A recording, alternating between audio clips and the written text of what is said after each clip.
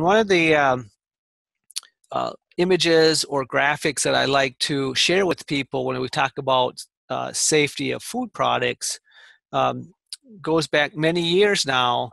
And in North Dakota, 12 people died from consumption of a homed canned product. So we don't want you to be the ones to cause the death of anyone. So it's very important to think about safety along with developing something that tastes great. So that's a very important thing to remember.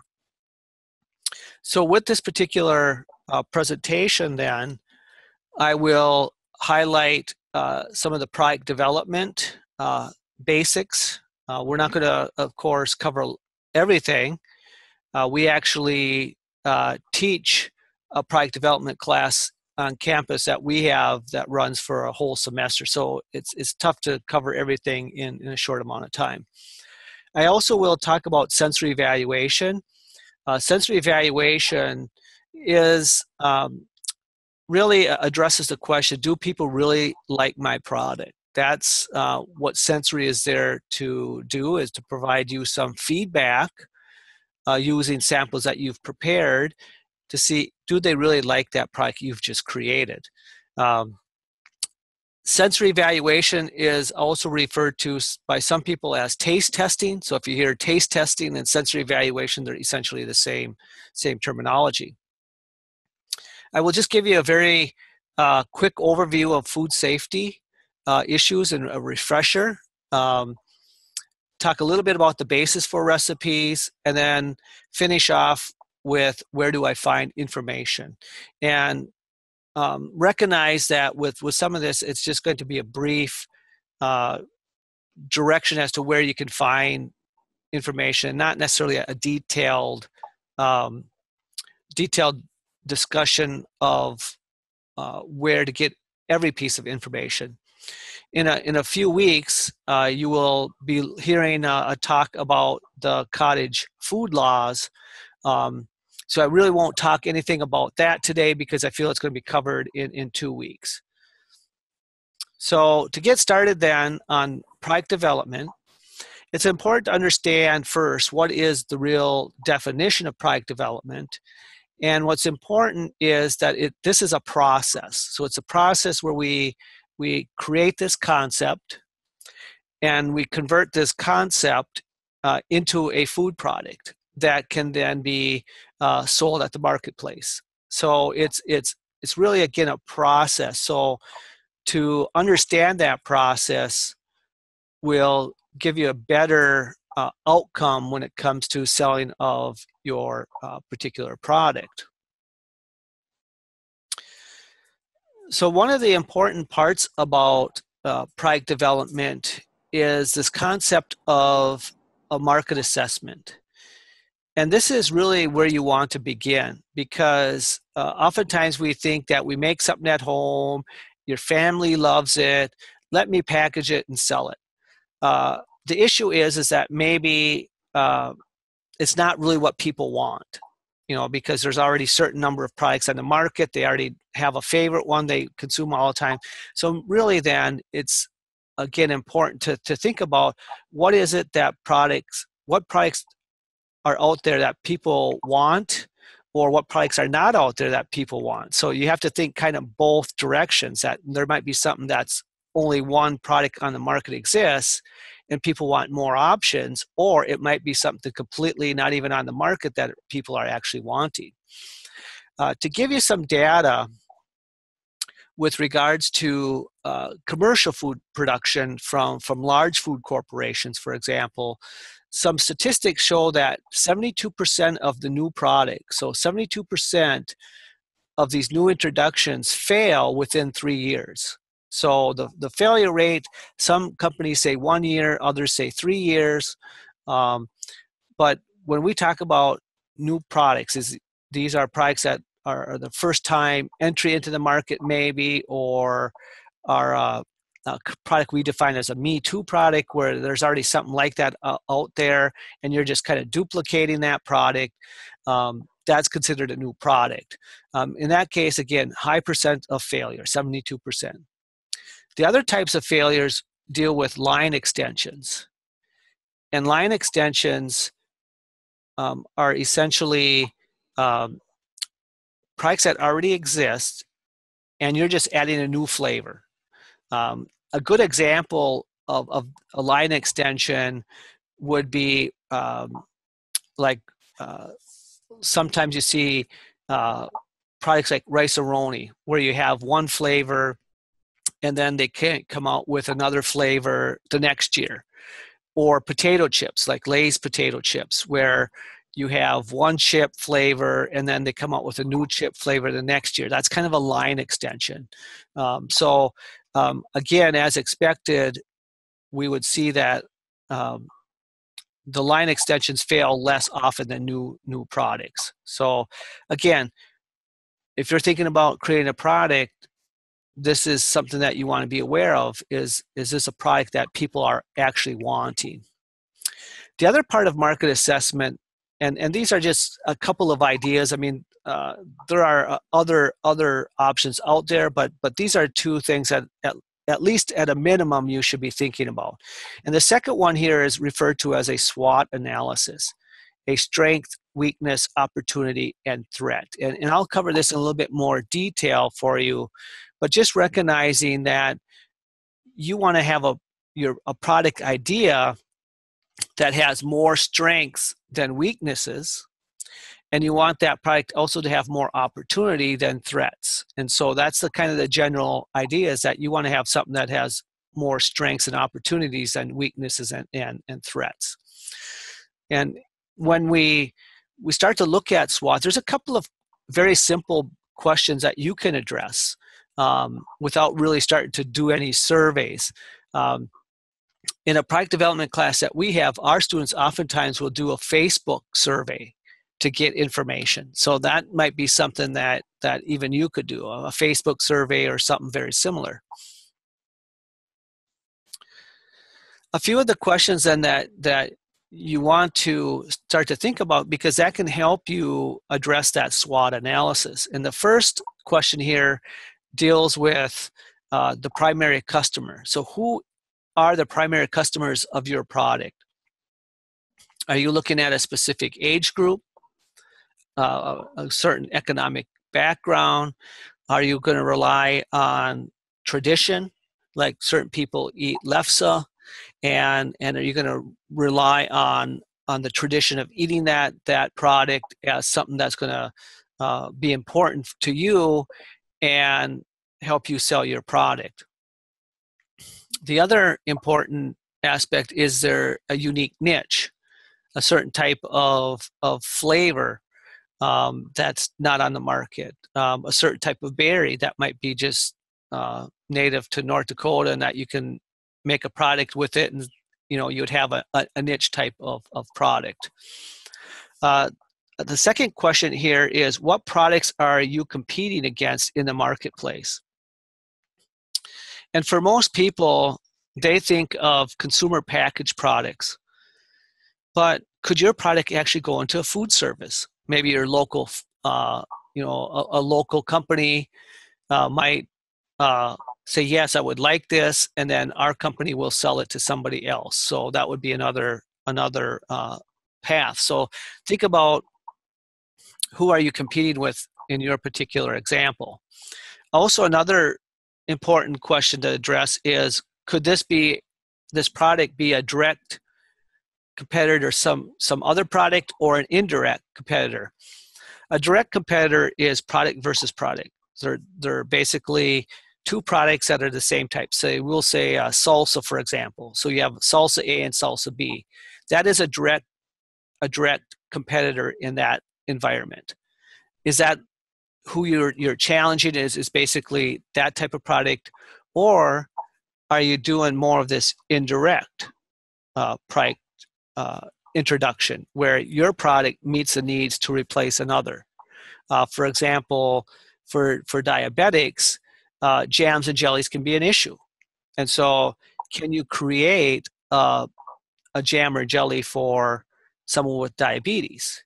And so it's a case where you're replacing that traditional jam or jelly with this diabetic version, or a version that the diabetic patient can consume. The next question here, why should someone buy your product? So what are your selling points, or the selling points of your product? Because that is important to know, and that's very important when you start to combine your SWOT analysis, because you are looking at a case. Is it more nutritious? Is it convenient? You can make it cheaper, so therefore the cost is going to be lower.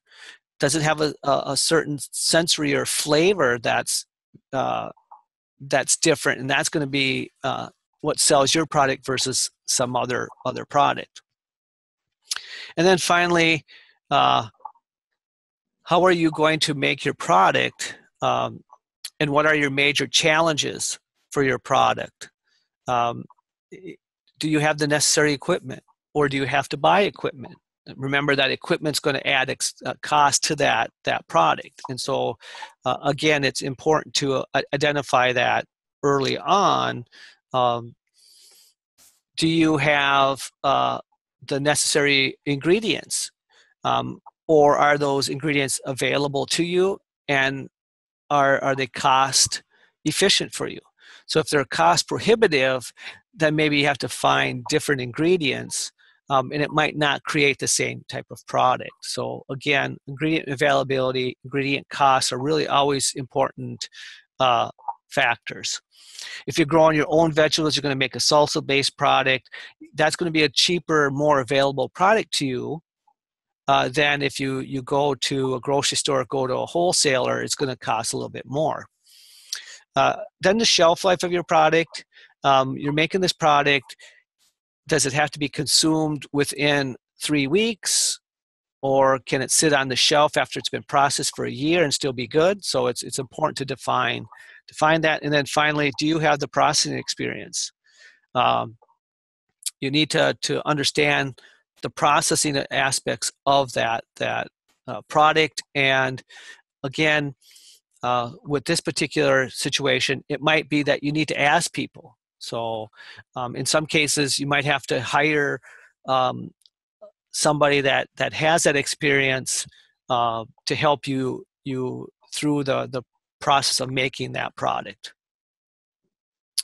So let's just use an example and to do follow through with SWOT analysis. And one of the things that I highlight here, and this could apply to any food item. This is the idea here is a frozen Italian soup bowls. So all you really are, so the person's interested in making this soup bowl, and all we're really making is the Italian bread, and then we're going to cut out the top and hollow out the bread part of that bowl. And so we're taking that product then, and we're going to freeze it. And so we're going to have these frozen Italian soup bowls that we want to sell. So in this particular case then, we're basically going to be looking at strengths. So a strength of this product could be that you're making these pre-made soup bowls that can be removed from the freezer. You just throw it in the oven and bake it, and then you fill that with the soup that you've made. So that would be a strength. There would be convenience, just pulling out that soup bowl. You don't have to make the dough. You don't have to bake the bread. You don't have to cut it out. You don't have to fill it up. So your product is going to be something they just pull out of the freezer, throw in the oven to warm it up, and then throw in the appropriate soup. So that's kind of the product that we're intending to make. A weakness, though, could be that you have competitors, in that the local grocery store has a bakery aisle, and in that bakery aisle, they already make soup bowls. So if the person's interested in a soup bowl, they could just stop by the store and pick it up and take it home and throw in their soup, and they have one. So the idea here is to look at a strength versus a weakness. And we could pull out many other strengths and weaknesses, but I'm just going to highlight two just for the sake of time. Opportunity, is there an opportunity there? Well, if there's nothing on the market that exists like this, then there's opportunity there, especially if it's a frozen one that you can pull out. And then finally, the threat. The threat would be that basically there would be a competitor already making a product like this, or that this would be only a short-term product, in the sense that maybe from a December through February time period, where maybe more people eat soup, less people eat maybe a soup bowl at those times. So a threat might be just a short-term time of the year that would be successful. So that's kind of your SWOT analysis, and you want to basically kind of go through that exercise just to kind of see how will your product kind of stand out versus potential competitors. There is one question I should address here. The question is, any suggestion tips to conduct a shelf life study on a product at home? How long will my barbecue sauce last after it has been opened? So in this particular case, one of the things that I oftentimes tell people is that you want to have some people that you feel can really evaluate your product for you, in the sense that they can tell you that they sense if you're using brown sugar in that recipe, or you using honey in there, and they can tell you that, oh, I kind of have this taste of honey in the barbecue sauce, and it's something that they like, and so they could pick that out for you. And so what you oftentimes could then ask those people to come in and say, hey, can you taste this product and see, do you pick up those notes that you did when you first opened the product, or you first made a batch of that product? So that is one approach that you would have in terms of a shelf life. Typically, with barbecue sauces, we oftentimes want to try to use it up, 14 days to 30 days. Oftentimes we recommend, just for the sake of freshness, oftentimes in a refrigerator, because you're under acid environments and you're in refrigerated temperatures, that usually helps preserve some of that product a little bit longer. So it's important that when you talk about shelf life, oftentimes with some of these products, it's more an issue of just quality changes that happen. So with that, we'll kind of move on, and at the end, if there's other questions around that, I can talk a little bit more in detail. So what I want to do now is move into how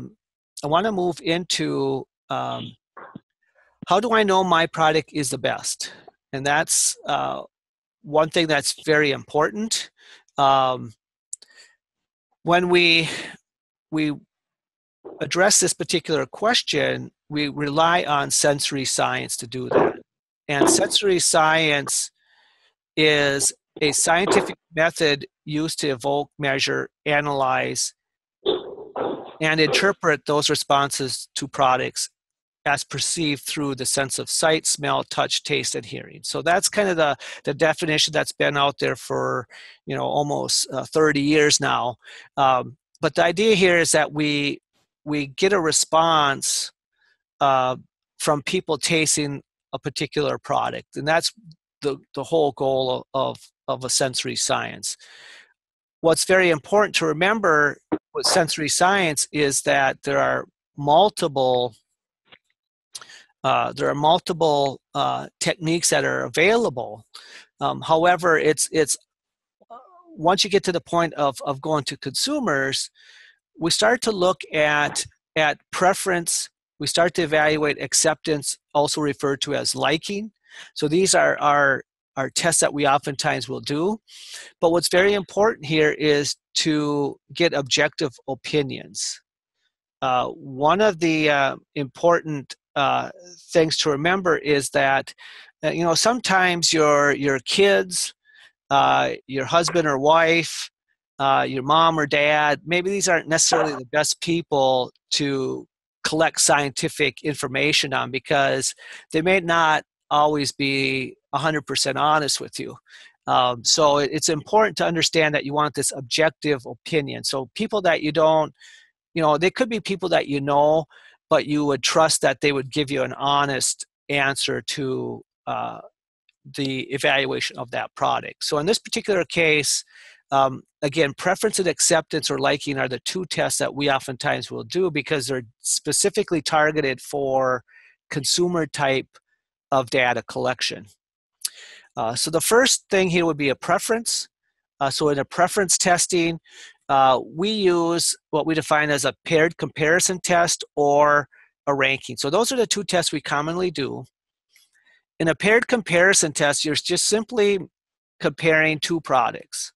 And these two products are fed to the sensory panelist, and then they're asked basically just to circle or write on in the line here what product they prefer. Okay, so it's just they prefer one sample over another. That's all that they are doing in this particular situation. When it comes to a ranking test involves 4 samples or 3 samples, so it's usually more than 2. So three or more. In this particular case, then you ask them to evaluate the product, and they would rank the products from 1 to 4 in terms of how much they prefer the particular set of samples. Again, this is a very simple test. It's designed for consumers, so it's not a very complicated approach. But at the end of this study, it's very important that you know what we are allowed to say about this product. And the first one here is that it indicates product is preferred. That's all it does. It says that this product is preferred over the other. So there is no information about whether or not the panelists actually like the product. It just tells us that they prefer that product. It also allows us to measure the relative order of preference between several samples. So in that ranking test, we had 4 samples. It would tell us a relative order. It doesn't quantify that preference because we're just asking them to rank it from 1 to 4 in terms of which products they prefer. So that's a disadvantage to this, is we get qualitative assessments and not a really quantitative set of data. But it also, done properly, can allow you to do an ad claim about your product. In the 70s and 80s, there was always a lot of commercials where Coke and Pepsi were doing taste tests, and one would say that theirs product was preferred over another.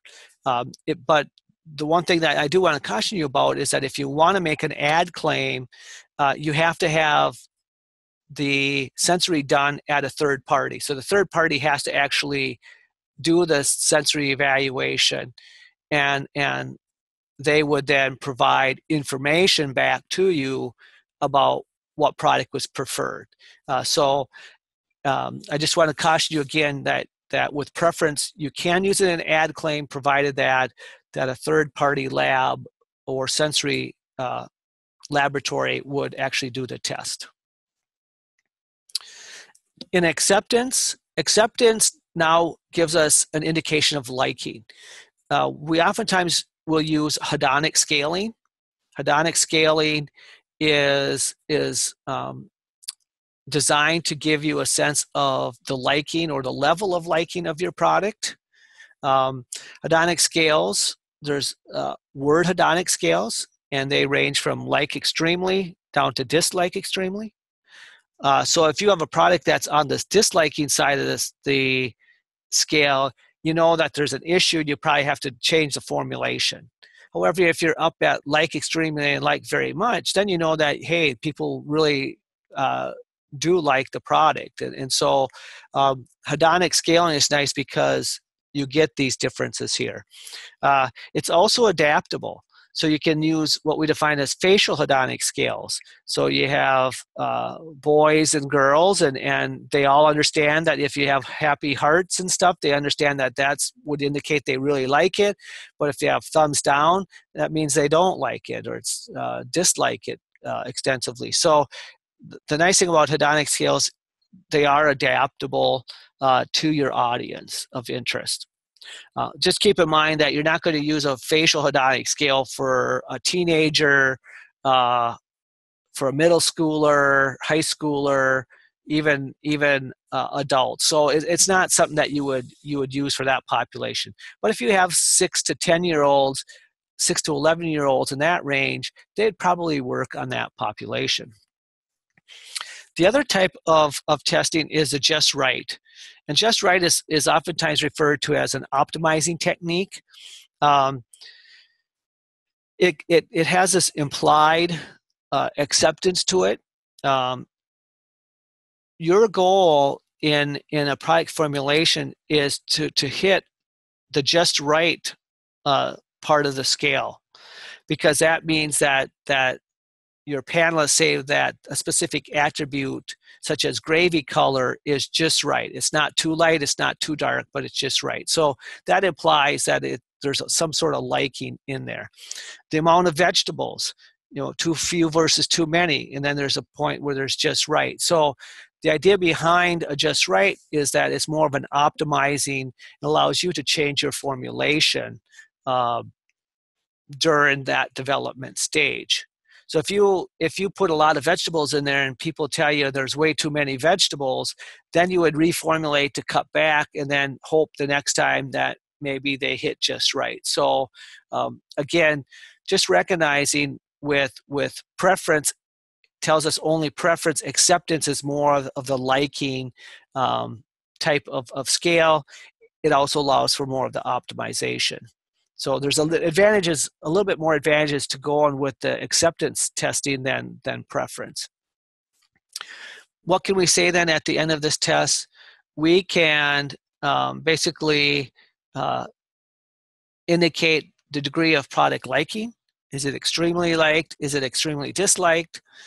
We get a relative order of acceptance between samples. So if you have 2, 3, 4 samples, you get a relative order in terms of how much they like that product.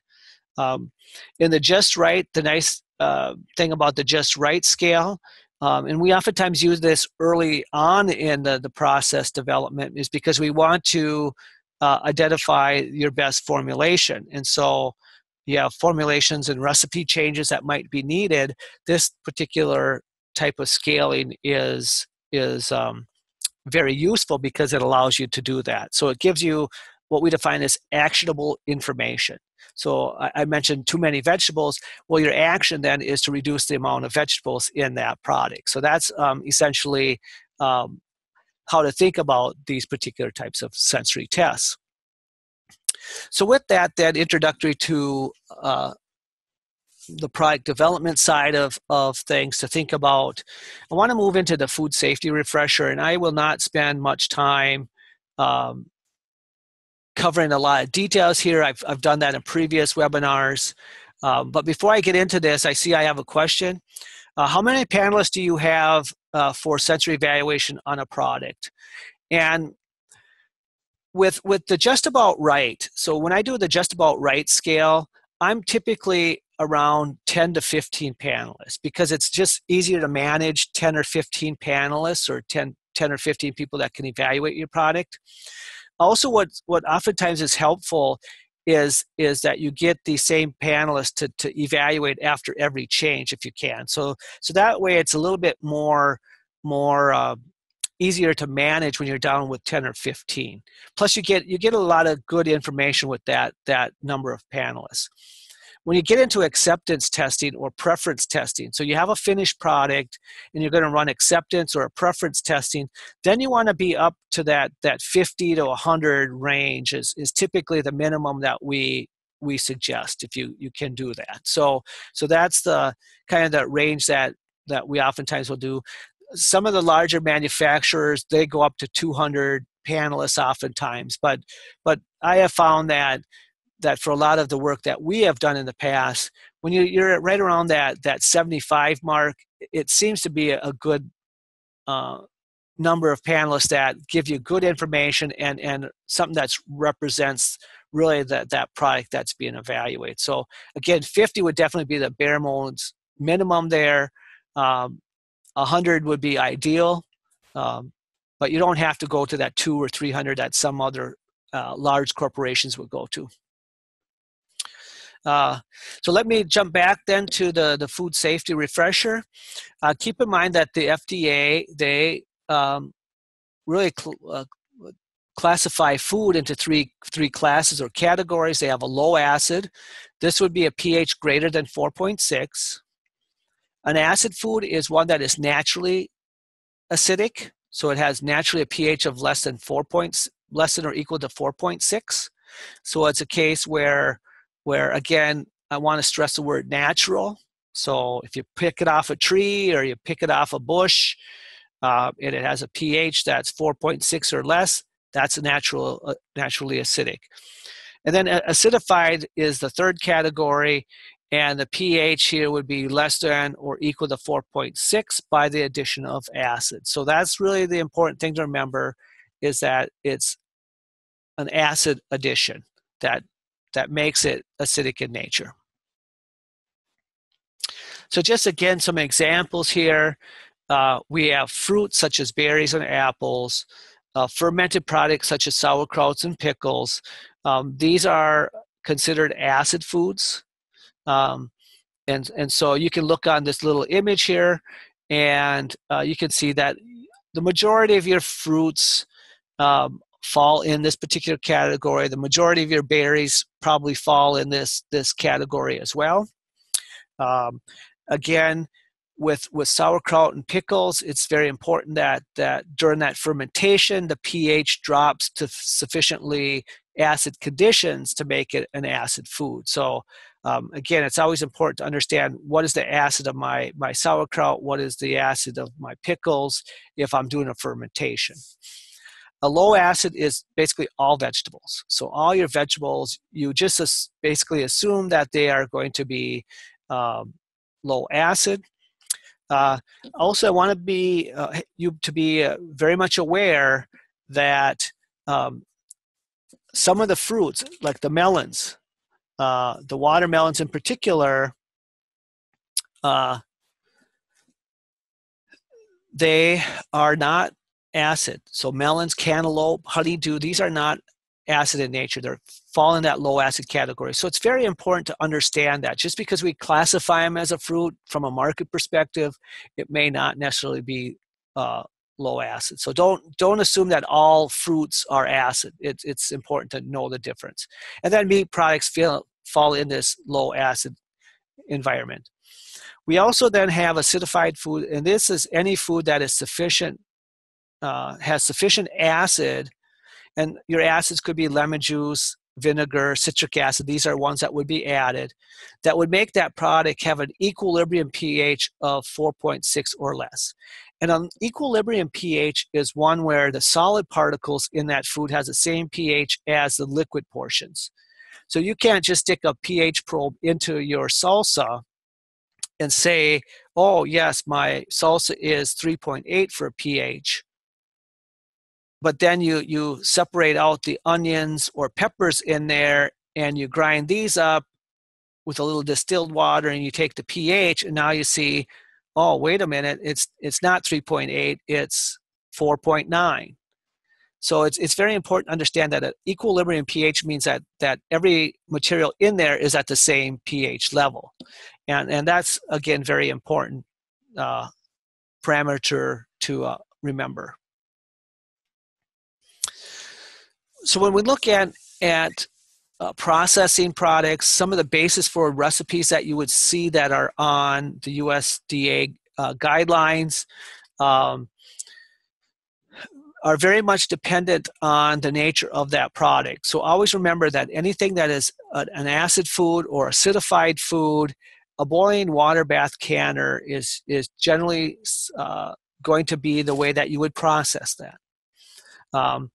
With pressure canning, you have a low acid food or mixtures of acid and low acid. So it's not really necessarily being acidified. It's just that you have some tomatoes in there, and maybe you're putting maybe some apples in there, some applesauce along with your tomatoes, but then you have some peppers and um, onions and other components that you are adding to that mixture.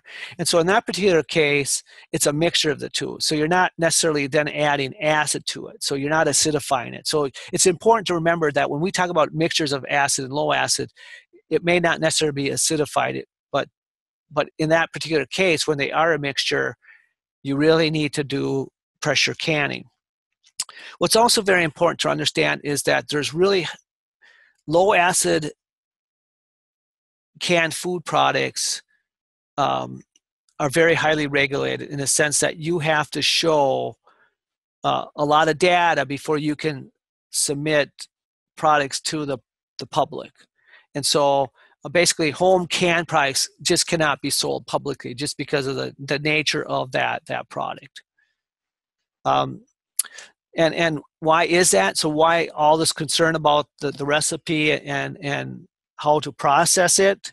It goes again back to what I had showed you earlier with that family, that number of people died in it, and essentially what they died from was botulism. And botulism is a result of Clostridium botulinum. This is an organism that produces a toxin that is one of the deadliest ones that we know of. 1 milligram can kill 655 tons of mice. So we're not saying 655 mice, we're saying 655 tons of mice. And so, of course, 1 milligram is a lot, but at the same time, 655 tons of mice is a lot also. Foods can contain toxin without showing signs, so you can't look at it and say, oh, there's botulism toxin in that. Keep in mind that there is an antitoxin available, but it still results in a slow recovery, and sometimes permanent nerve damage results. So again, it's a concern that we would have because, again, this toxin can kill people, and it's done by suffocation because it paralyzes the diaphragm, so your lungs don't work correctly. And so what happens oftentimes then is that Clostridium botulinum organisms will germinate. And once it germinates, it into a bacterium, so it's in a spore form. That spore then germinates into a bacterium. Once this bacterium is growing, it multiplies. And one of the products that results from this during this growth phase is a waste material, of course, but more importantly, the toxin. So you have to have live organisms there to produce these toxins. And so if that organism has some point in time is growing, that toxin might be in that particular product. What's very important to remember, though, is that in order for this particular spore to germinate and grow into a bacterium, it needs to have anaerobic environments, so usually less than 2% oxygen.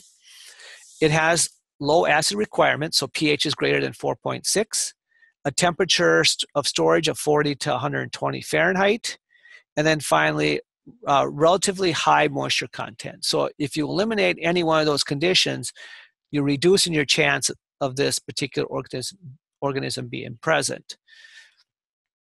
What's very important also to remember that these spores, we consume these spores all the time.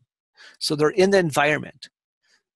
So anytime you eat a vegetable, you might be eating a spore. But the issue here is that spore is inert. It doesn't cause you any harm.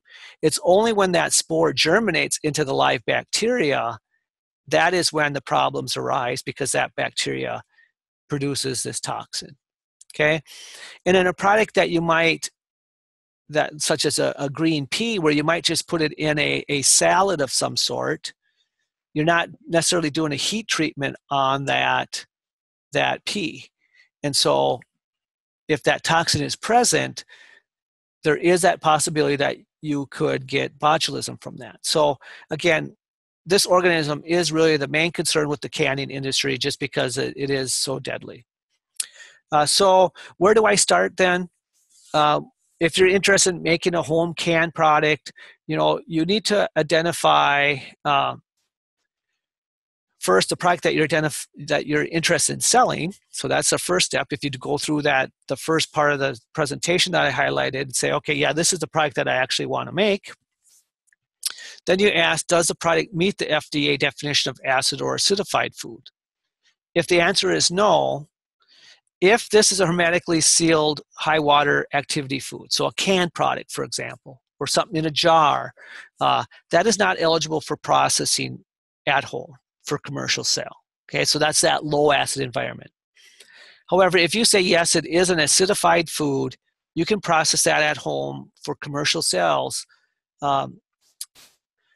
if it's following the FDA definition of acidified or acid food. All right. Find your USDA approved recipes. I'll give you additional information later. And then identify the function and pH of the ingredient, because that allows you to kind of get a better sense of, if I add a certain ingredient, is that going to make my product more or less acidic? And so that's an important thing to think about as you're doing product formulations. Just a quick overview here on pH of ingredients. We talked about fruits. We look at apples. Apples have a pH anywhere from approximately 3.1 up to 4.0. So it's important to understand that what product are you going to use in your fortification. Are you using an apple juice, an apple sauce, or are you using a certain type of apple? It's important just to get a sense of what product you're actually evaluating. The other ingredients that are common ingredients that you might have would be butter, cornstarch, corn syrup, flour, honey, molasses, sugar, vinegar. And as you can see here, that when you add a cornstarch, that could dramatically increase the pH of your product, because cornstarch itself has a pH of 7 typically. And so the idea here would be that you are very much aware of what the pH of those ingredients are. This particular slide just shows you, again, and I want you to think, as you get done with the seminar now, just kind of go back and look at this list. But the role of ingredients, fruits and vegetables, of course, they're the flavor, they're the texture, the color. Fruits are acid, vegetables are low acid. Sugar, sugar is its primary role is as a flavoring, but it also is a preservative. So sugar acts as a preservative, because under the right environment, a high sugar, not many things can grow in that, especially some of those pathogenic organisms. So, but the issue here is that it's low acid. So if you're adding sugar to your recipe, keep in mind that it might change the pH to be in less acid in nature. Salt, very similar to sugar. It's a flavoring. It acts as a preservative, but again, it's a low acid ingredient. Some other products we would have: cornstarch, that's a texture and viscosity, that's low acid. We have pectin, which provides texture. So in jams and jelly, that particular product gives that structure or firmness to that jam or jelly. It's can be low acid to acid, because it depending on what type you get. Calcium chloride enhances firmness of product, especially like dill pickles. This is a low acid product. Lemon juice, vinegar provides acidity and flavor. That's in that acid category. And then finally, citric acid gives acidity and tartness, but that's acidic in nature from a pH perspective. And then the last set here, we have corn syrup. It's considered low acid. Honey is actually considered acidic. Again, purpose for sweetness. And then spices and herbs, they enhance flavor, but they are low acid. So when you have your formulation, I want you to create a spreadsheet, basically, of the ingredients, give what is their function in that product, and then what is the pH of that product. Because by understanding that, you kind of understand why is it that you're putting that in the product and how it might ultimately affect the pH. And so I have an example here where when you look at apple chutney, you have your apples. Apples give your texture, they provide flavor, they provide acid.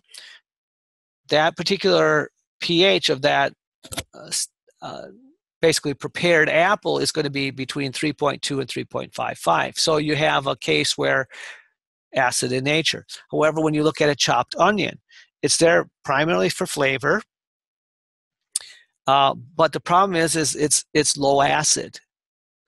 A bell pepper, there for flavoring, it again is low acid.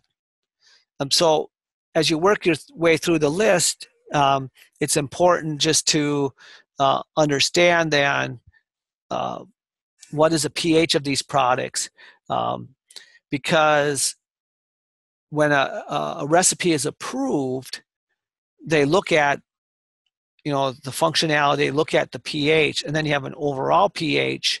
And if you're still on that low acid side of the pH scale, you might have to add more vinegar to that formulation or add citric acid to that recipe. So again, it's important to understand functionality of your ingredients and how that might adjust your pH. So where do I go to get food safe recipes? The first thing and first site I recommend going to is the National Center for Home Food Preservation. They have a number of documents here to read through, but there are some that are very specific to what you might want to produce or a product that would be similar. So again, take a look at that particular website because again, it provides information about the USDA guidelines. We also have the NDSU extension part. And with that, Julie highlighted this particular website last week. Again, this is a food preservation site. So you have a lot of good information about canning and freezing and drying. My discussions so far have been on canning, but you might have other products that you're interested in. So again, here's another set of a nice website for you to look at some recipes and formulations. Also, ball canning. It's actually freshpreserving.com is really what the web address is, but it takes you to Ball Blue Book. And there's a number of formulations in there and products that you can make. It's very easy to use. They have a section on recipes, so you can take a look at these recipes and say, okay, this is something that I want to make. It's a case where some things have already been done, so you may not have to reinvent the wheel on certain things. So again, these are food safe recipes that has Kerr and Ball have really created this site with that in mind, that these are safe products to make. What happens if I don't want to necessarily sell a canned product? What's very important to understand then is that you still want to look at your ingredients and identify what are some of the functionalities of those ingredients. Keep in mind that organisms tend not to grow as easily in acid environments. compared to low acid environments. So they tend not to grow as easily in acid environments. So in our particular Mexican beans and in corn salad, and this is an NDSU Extension Service salad, a couple of things that are important. You have the vinegar, so you have red wine vinegar, you have lime juice. Both of these actually can acidify, with lime juice being more acidic, of course. But they can both acidify that. Of course, wine vinegar adds some flavor to it. But again, that helps to acidify that particular salad. What's very important to remember, though, is that as you're developing these types of formulas, check with the Department of Health, the Food and Lodging, for guidance, because they might have some rules. Retail outlets might have additional rules, so it's important to check that out. This would be another example of an old-fashioned potato salad, and this is again a NDSU formulation or recipe that again is safe, and so when you see these recipes, just think of the time they had spent to make sure it meets the appropriate conditions for that sale of that product. So they're not going to can this in a can, this type of product, but it could be sold to a deli possibly. Also then, some additional information can be found at government website.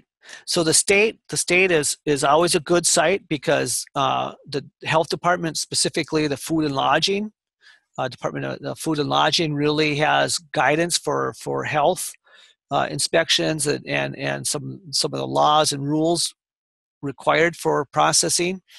Extension services, I just highlight a UC Davis file here. I've already provided you some for NDSU. Then at the federal level, we have USDA and FDA,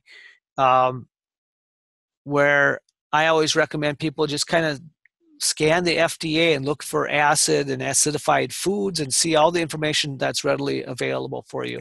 And then commercial websites such as Ball Corporation, freshpreserving.com. That is a site that I oftentimes recommend to people.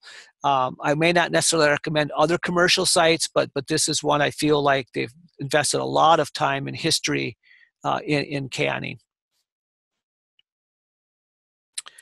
And then again, some learning modules. So again, on the food nutrition site under the food entrepreneurship, there's some learning modules that can also help give you some good information. So again, on some of our chat box here, just keep in mind that the extension counties or offices oftentimes have poster displays of safe canning. They also have stuff posted on their websites with recipes and so forth. And I think that's important to look at. One of the questions here is please comment on options for us on hot fill versus boiling water for sealing acidified foods for food entrepreneurs. I always tell people that the safest route is the boiling water bath method. One of the issues that you oftentimes can happen with hot fill products is not getting the appropriate seal. So I think that one would be one concern, whereas if it was a boiling water bath, you wouldn't necessarily have to worry about that. Of course, you would always want to make sure you see that vacuum being created. But generally, I'll even let Julie pop in if she has any comments about the hot fill products. But they oftentimes have to be very hot to fill. And a lot of the hot fill products that are on the market, oftentimes, can reach 135 degrees Celsius, which is really extremely hot. So with that, if Julie wants to say anything, please feel free. I see that Julie said her microphone doesn't work, but you can contact me later. So it's I would suggest on that hot fill, it's probably, I'd have to look for more information for you. I don't have it top of my head, but maybe Julie can comment on the text box if she can.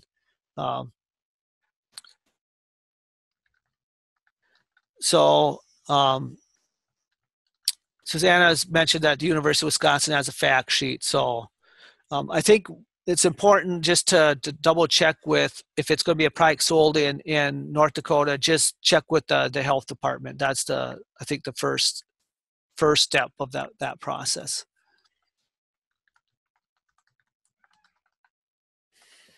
So with that, I see I got about a minute left. If you have any other last minute questions, otherwise, I think Julie will be posting this, and you can always come back and listen to it for a second time. So.